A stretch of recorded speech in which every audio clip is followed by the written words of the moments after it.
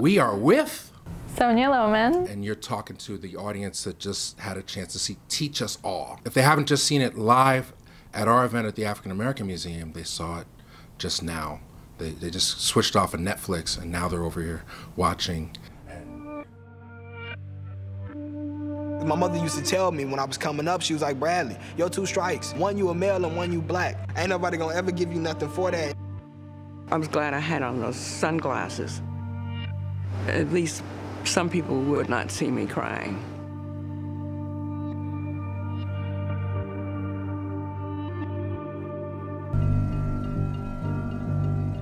Millions and millions of Black and Latino kids will go through a public education system that does not educate them. Ineffective teacher after ineffective teacher, of which you have no control over, eventually just builds up and you become a lost student in the system. We're one of the few countries in the world that systematically and deliberately spends less money to educate poor children than affluent children. My mom, she makes about $9,000 a year. It's 5 of us. So you can imagine what we have to go through to survive. Thank you for joining us. How did this come about? How did you become involved in this particular issue, and how did the film get made? What was the process of it getting made? So I started working for an educational nonprofit about now 3 or 4 years ago. After doing international work and being very focused on global issues. And so I started to learn about education and the centrality of that to the social progress in this country. I started to really become aware of the huge inequities in our system and the ways that that's sort of marginalizing and disenfranchising a huge number of our youth. Not adequately preparing them to sort of fully participate and get the benefits of our society. So I started to recognize sort of the urgency of this and gain an appreciation for the role of education in our society. And then, you know, the organization I work for, the Lowell Milken Center for Unsung Heroes, is very focused on history and demonstrating the continued relevance of history to young people's lives today. So we were doing a museum and just a lot of work on the Little Rock Nine, and that's how I started thinking about how we were coming up on the 60th anniversary of the Little Rock school desegregation crisis.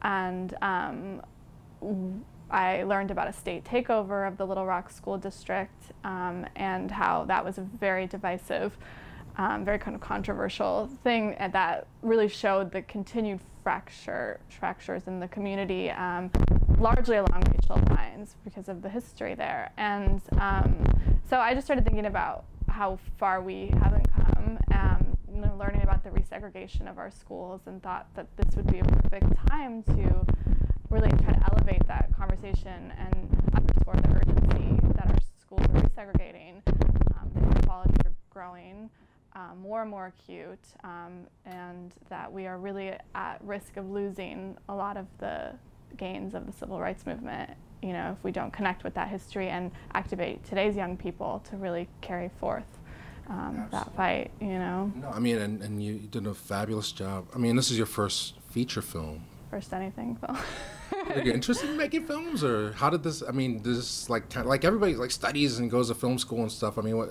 I love film for sure. I definitely appreciate the medium, and I am interested in filmmaking.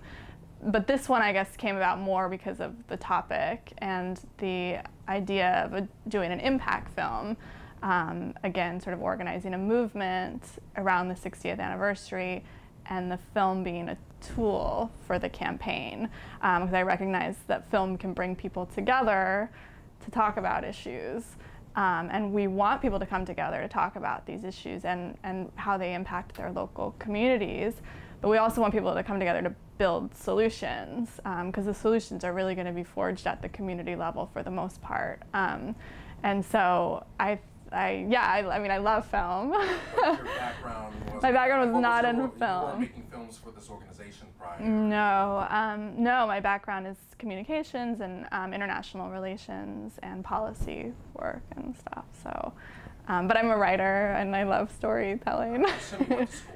I went to London School of Economics for graduate school but international relations, and was very passionate about international women's rights, and that was where a lot of my work was. And But again, the focus on global issues, kind of somewhat ignorant of things here in the U.S. And there's so many problems in Africa and the Middle East, and I was very focused on that. And then all of a sudden I was like, wait a minute, like, we have a lot of problems here right at home. And that kind of gave me a whole new sense of purpose, because it's much more tangible when you can sort of work on issues that are kind of right in your backyard. And put a human face on it, which is what's great. I mean, you're meeting firsthand and seeing firsthand the inequities. I mean, were there any surprise? I mean, now you've done the research. I guess the first stop was Little Rock to make the film. I mean, so how did that go? And then tracking down the people that were part of the 9 was that a difficult process? We got really lucky with Elizabeth Eckford because of a relationship our organization has with her due to a student project, a student who contacted Elizabeth in the late 90s about, really asking her if there were any white students that were kind to her that year, that, horrible year. And she said that there was actually a student named Ken Reinhardt, a white boy who was very kind to the Little Rock 9, and he stood up for them. And as a result, he was beaten up, and he was, got death threats and, like glass thrown in the shower, all sorts of things. But he kept sort of standing up for them. And so she hadn't seen him since 1957, and she mentioned this to the student in Kansas, and the student went and tracked down Ken and reunited Ken and Elizabeth in the late 90s, and it was this, obviously very emotional reunification, and they started traveling across the country to talk about discrimination and bias and standing up for what's right. And so that's one of the lessons we really use, we work with at the Lowell Milken Center is, the power of standing up when you see something that's wrong. Don't put your head down and just try to, ignore it, but really you have to stand up for that. And you have to stand up for people who are being wronged. So that was how we had the relationship with Elizabeth, which is a very lucky, kind of rare interview. And then I reached out to Terrence Roberts myself because he's in LA, and I think I tried to track down some of the others and it wasn't very lucky. So I mean, it's one of the things, like, I was excited when Array announced it, that we had it. Mm-hmm. There have been countless films mm-hmm. about that situation, mm-hmm. specifically Little Rock 9, mm-hmm. Ernest Green's story was a TV movie. Mm-hmm. I guess Guggenheim had done a short film, mm-hmm. 9 from Little Rock, and then even HBO had, like, on the 50th anniversary, they did a film. So I guess there's a lot of material that exists. I mean, what was your approach in terms of organizing your information? Yeah, so I that was a large part of why I did the case studies in New York and LA as well, because I felt very strongly that if this was going to be a campaign piece, we really needed to make it feel relevant to the whole country.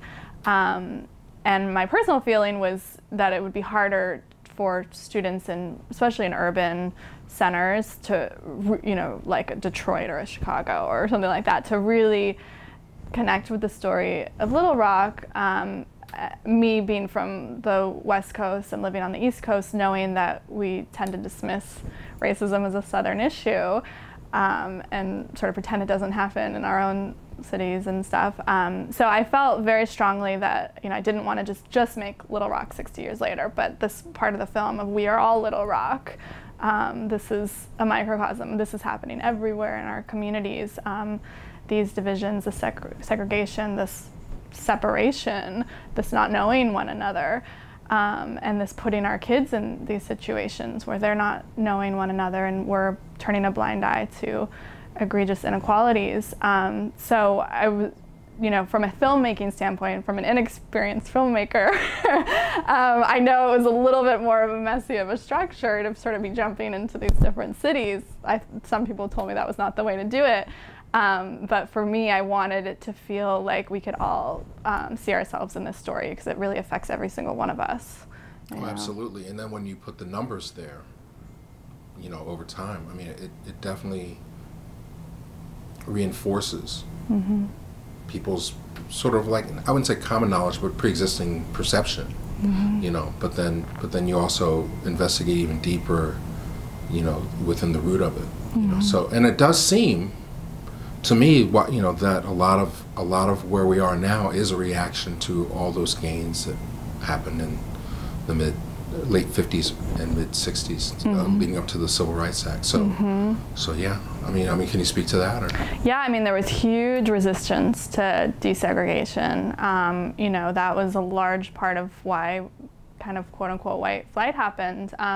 You know, just looking at Little Rock itself, you know, I briefly cover the Lost Year in the film, and that was the year after the Little Rock 9 desegregated, and the governor shut down all the schools. But what happened is that they started opening private schools with public taxpayer money, private schools for white students. And so that trend of pulling, you know, white kids in particular, or more affluent kids, out of the public school system, sort of divesting from the public school system and creating this sort of ring of white or more affluent schools, really started as a reaction. You know, started pulling kids out, and that was, you know, it's a trend that we still see today, unfortunately, and the repercussions of that today. And so while there was marked progress in the 60s and 70s because of the mandate of Brown versus Board of Education in the South, there was still a number of these sort of, you know, alternative forms of education, public, and now we, you know, I mean private, and now we see it in charters, really as a resistance to desegregating our schools. There's a perception that, you know, in order for your child to even have a chance at making it, you've got to pay for their education. But you're saying that no, they even changed the laws to enforce this type of this second-class system. Well, they stopped enforcing the law. In terms of changing the laws, I mean, it's not legal to segregate in any way, but they just stopped enforcing the desegregation strictly de facto. So now it's happening because of the, more largely because of the way that we have arranged our neighborhoods, and yeah. So what can people that are watching it, who have just seen Teach Us All and now we're watching you, what instructions, give us some marching orders. After we see this film, what can we do to help make a change? Yeah, well, I think as you rightly point out, you know, the gaps are widening. I think the first thing we have to do is to start working together. We need to start listening to one another and listening to opinions that might be different.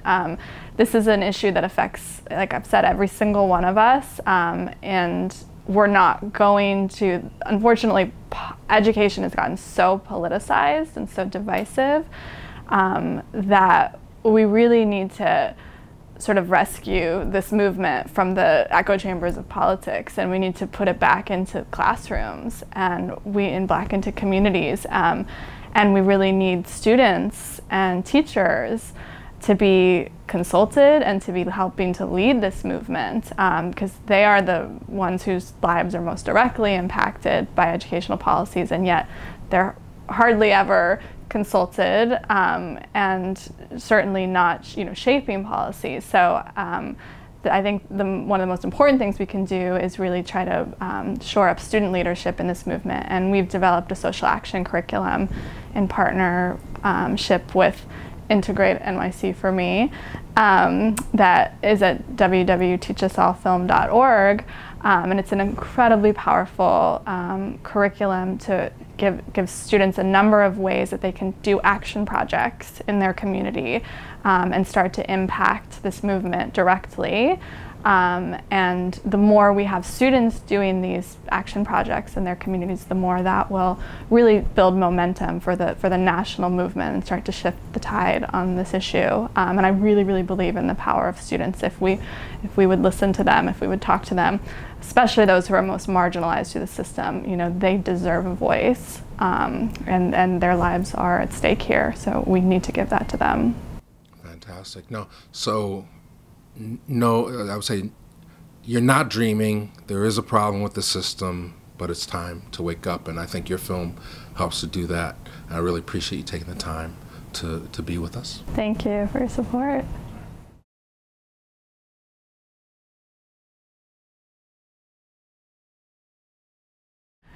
Hi, I'm Sonia Lowman, the director of Teach Us All, and you're watching Real Black. Wow, you nailed that. A+.